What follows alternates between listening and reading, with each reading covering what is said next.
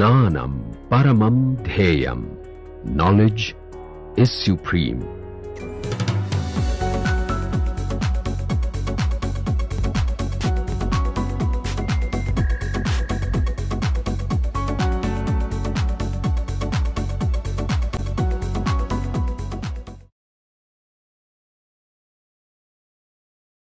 So looking at this equation 3, there exists an energy if it satisfies this equation. That's all I can say. Okay, so let's look for the trend. What are the trend? Alpha A is very much greater than 1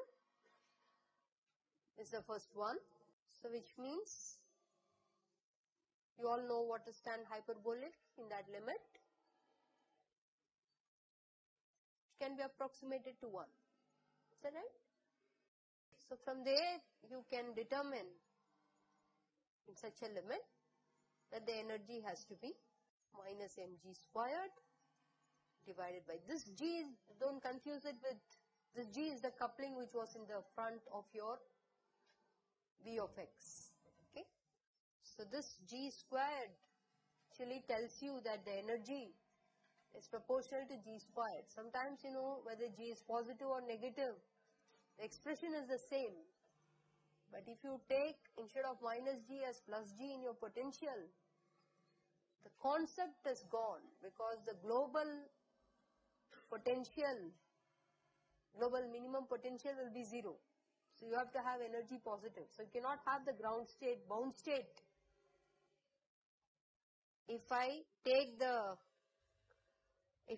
this and flip it, okay, if I make this instead of attractive, I make it repulsive. Even though the calculations can go through mechanically, the theorems tells you that these two theorems will prevent you from saying that you cannot have a bound state problem. Okay? Bound state has to satisfy this as well as this. And this will not be possible if I put a plus sign. Okay? So, at least for alpha A, alpha times A is the point where you have this delta potential, delta function potential, Dirac delta function. If alpha A is very much larger than 1, you do have an energy solution and you can get that energy value also analytically. But that is only when alpha A is very much larger than 1. What about, so we say that there is a ground state energy for alpha A very much greater than 1 and the ground state energy is minus mg squared by 2h squared. What about alpha A much less than 1? What about that condition? Look at the equation 3 again.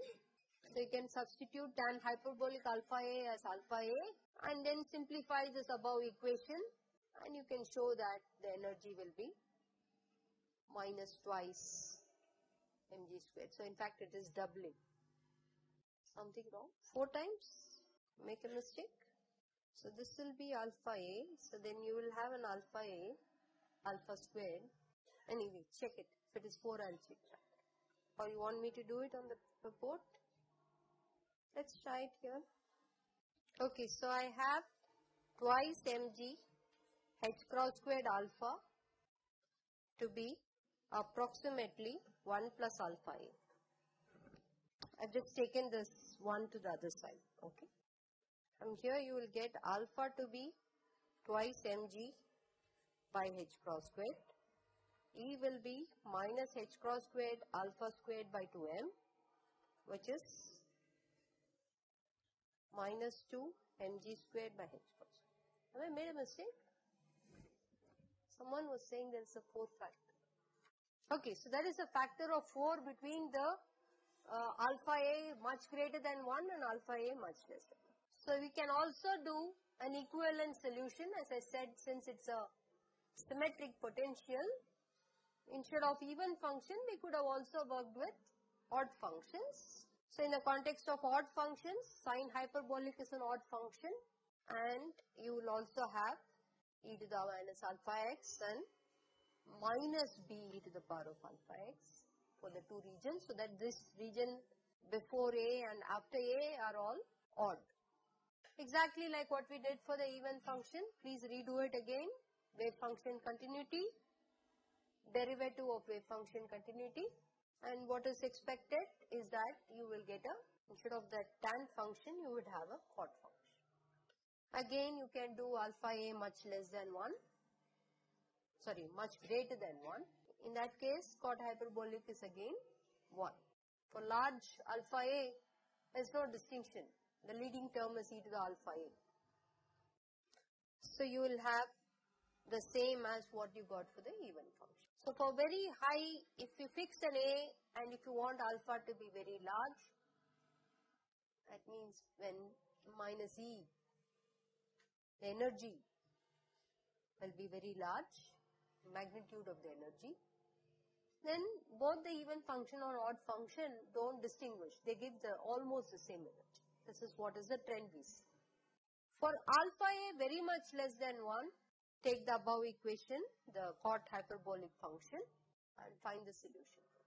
So you get alpha to satisfy some condition like this.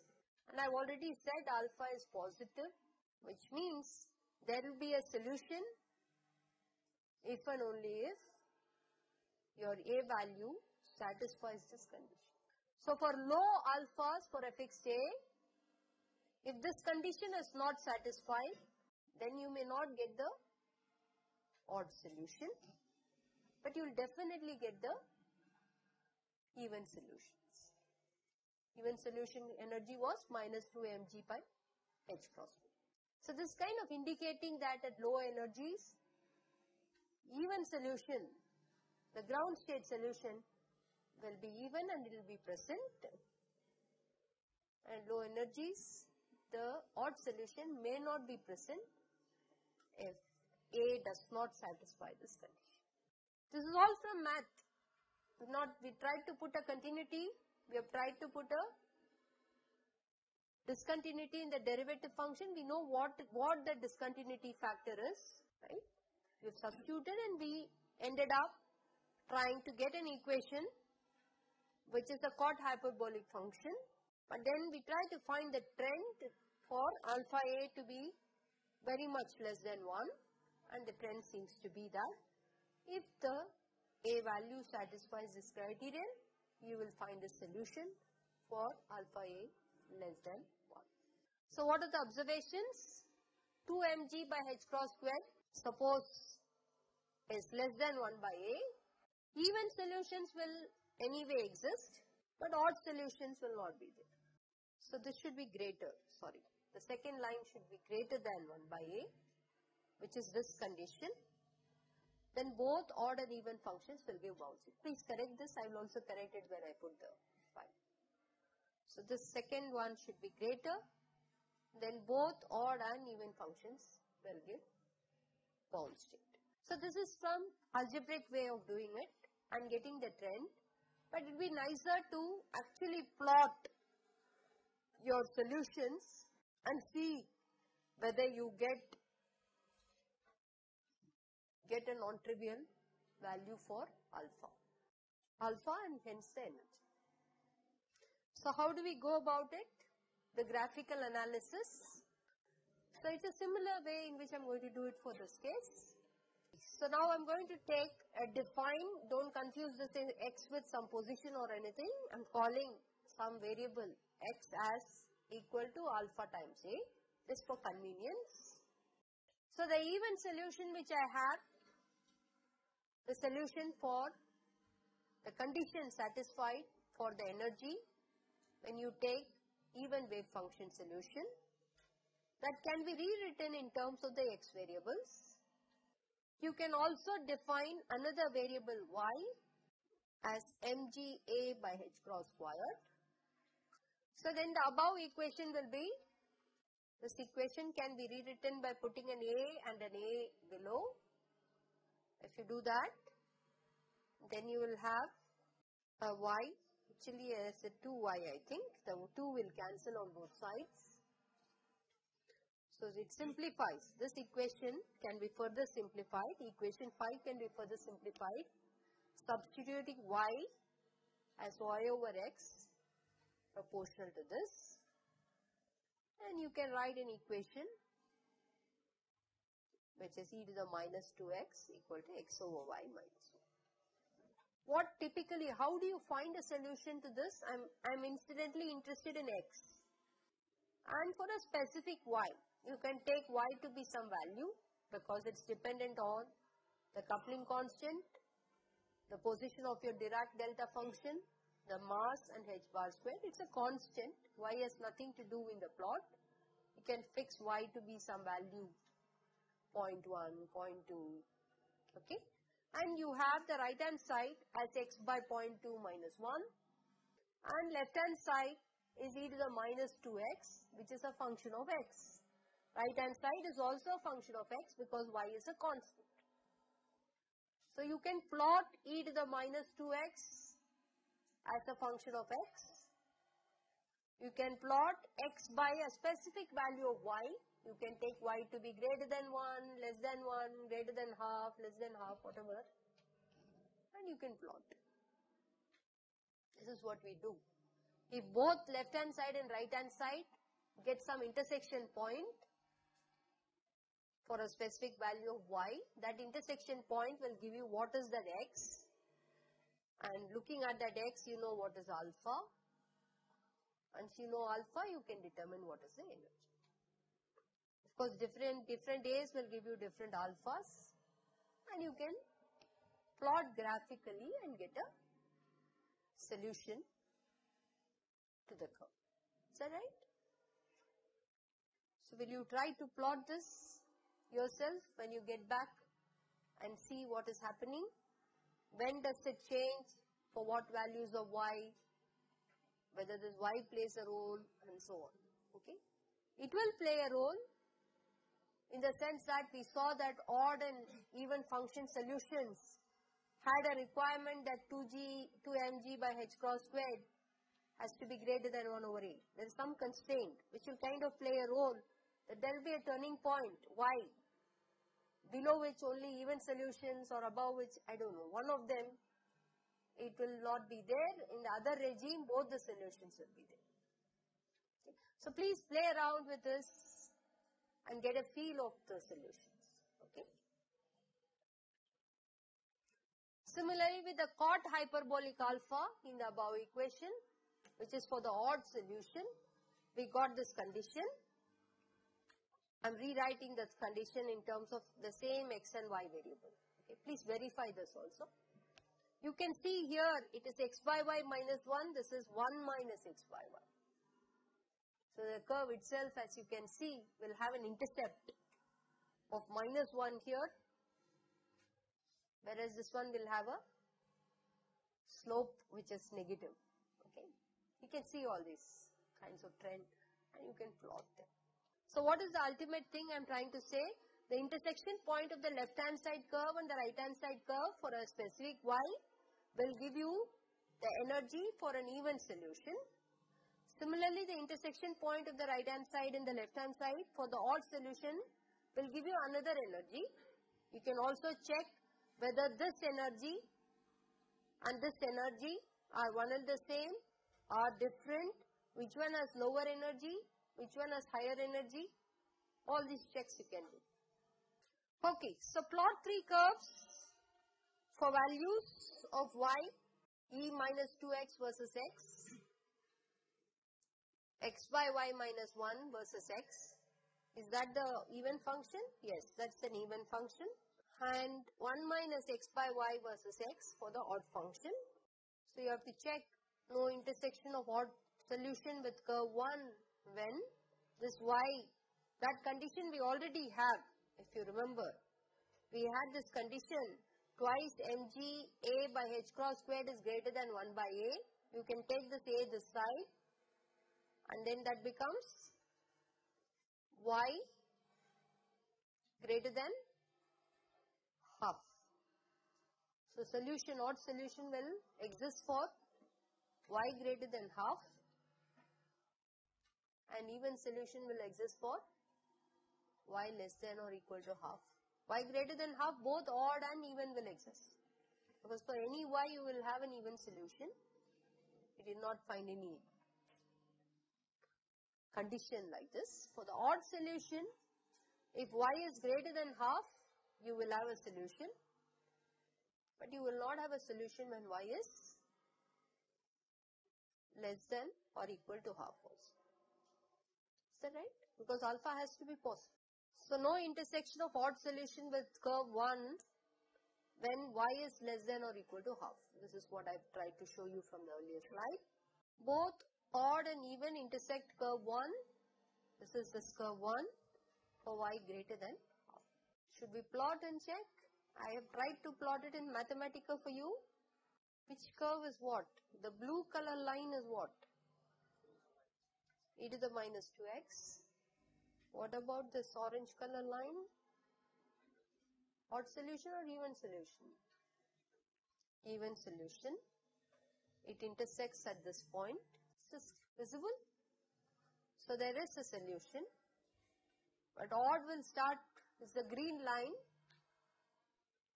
And the green line does not intersect the e to the minus 2x when y is less than or equal to half. So this I have tried to plot with some y value as 0.4.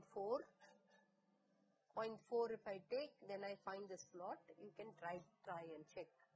Why are there only two solutions? What else can you have?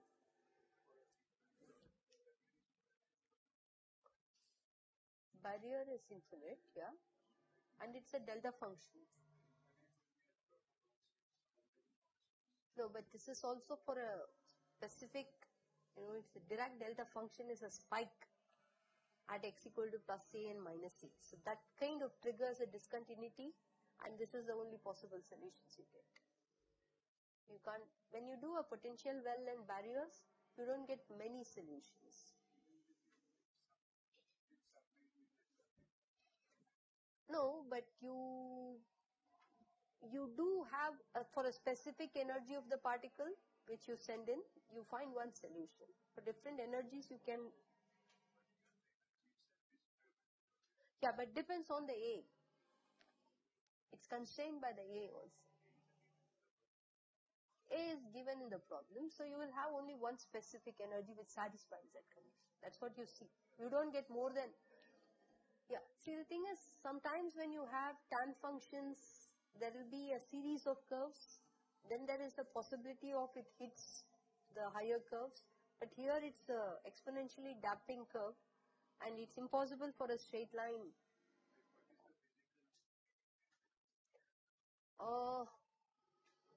I don't see a physical way of arguing that there will be only bound state, but I can think about it. But I know that for other cases, when you have oscillatory solutions in certain regions, which is what happens in the case of your particle in a box and so on, you could have a repeated periodic ones which can kind of give the constraints. So you can have different energies giving you. But in this case, it's always damping exponential solution in all the three regions. So in such cases, there is no periodicity. So there is no way in which you can find more than one solution. This is what I see. But I don't, it's not a proof, but this is what I see. Okay? Okay. So similar thing we can plot for y. So this is not a very clear plot, but you can still see that the blue curve is the exponential curve. And for y greater than half, the slope of the odd function changes and it hits this curve, right? And similarly, the even function is also hitting this curve. So what is happening? How do we see which energy is smaller?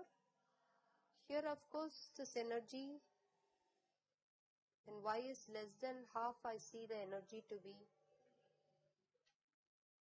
here, but here the energy is increasing,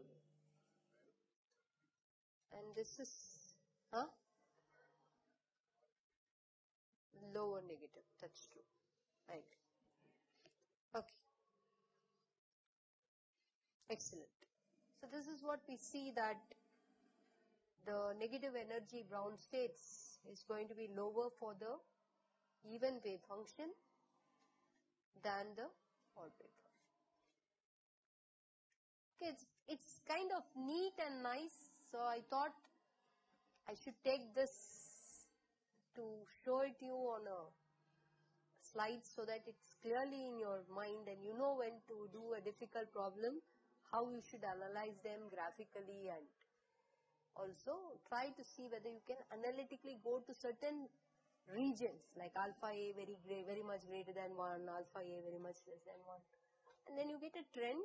Once you get the trend, you go back and look at whether the trend is seen for an arbitrary alpha A. So here I have not put in any condition that alpha A has to be less than 1 or alpha A to be greater than 1. Graph gives you what is the alpha or what is the energy.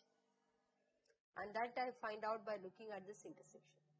And as he was pointing it out, that for bound states, generally you will have more than one solution. But if you had in some regions oscillatory solutions, then there could be a periodic kind of curves instead of this exponentially damping blue curve. And then a straight line could cut those periodic curves at many points. And then you can say that you will have bound states when your energy is between this and this. There will be 2 bound states, there will be 3 bound states, and so on.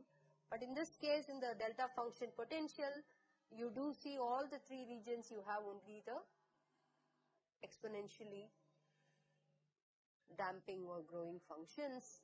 So you will have a single curve. Not, if you had a tan function, you would have a series of curves between pi by 2 to and a 3 by 2 and so on. So you will start seeing some periodicity. And if you put this other curve of the right hand side, it could intersect those periodic curves at different points. So that's why you may have more than one solution. I think this answers your question. Okay, so I want to give you a couple of other things. How many of you know Fourier transforms? Everybody knows. Okay. And how do you see Fourier transforms in quantum physics? Momentum space. Okay. So let me try and give you a little bit more flavor here, and then we'll stop. So what we have seen is, at least in a particle in a box, we could write psi of x as a linear combination of Cn times psi n of x, where psi n of x are the stationary state solutions to your Schrodinger equation. So this is what we call it as a linear superposition.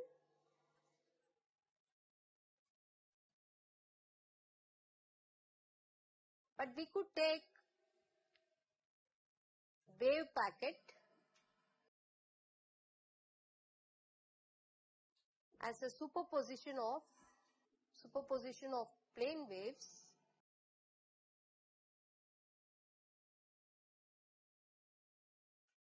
Plane waves are typically denoted by e to the ikx, free particle. How do I write that? Psi of x, I could write it as, I could take a summation if their k's are distinct, but if the k is continuous, going from minus infinity to plus infinity, how do I write this? Integral dk, just like you have a probability amplitude for a state, arbitrary state, to have, you know what is Cn, right? Mod Cn squared is the probability of state to be in psi n of, or have energy. This is what you will say. So similarly, I can put a probability factor times e to the ikx. Of course, there will be some normalization here. Some books follow 2 pi. I'll get back to that. So what have I done? It's exactly similar to a discrete linear superposition. But in the case of a wave packet, you superpose various plane waves of various wave vector or equivalently wavelengths. And if there is a continuous distribution for the wave vector, k, unlike here, n is discrete, It goes in discrete steps. That's why we need to put a summation. You could equivalently do a superposition, which is an integration here. So when to put an integration, when to put a summation. So Fourier transform. So this expression is nothing but your familiar Fourier transform you have studied. It's nothing but a solution for a wave packet, which is a superposition of all possible plane waves, with the probability of finding it to have a wave vector k is given by mod of phi k square. Phi k doesn't need to depend on x. Sorry, doesn't need to depend. Why did I put it? Okay, thank you. Yeah, phi k depends on k. To be very precise, it should be depending on k. So formally in all your Fourier transform, you typically would have replaced this by a psi tilde of k. And you will call psi tilde of k as a Fourier transform in the momentum space, and psi of x of psi of x. It's a Fourier transform of psi of x. And there are various other properties of Fourier transforms, you know, right? So like, I'll give a couple of problems based on this Fourier transform for a free particle, where you can put your k to be h cross squared k squared over 2m to be the energy, and you can rewrite it in terms of that, and you can try and do what is the evolution of psi of xt. But this is the concept, that whenever you have a continuum, you can replace it by a, you can also do an inverse. You can try to find a specific wave number from the superposed wave packet. It's an inverse Fourier transform, and these things are visible when you do quantum physics. Okay, so let me stop here.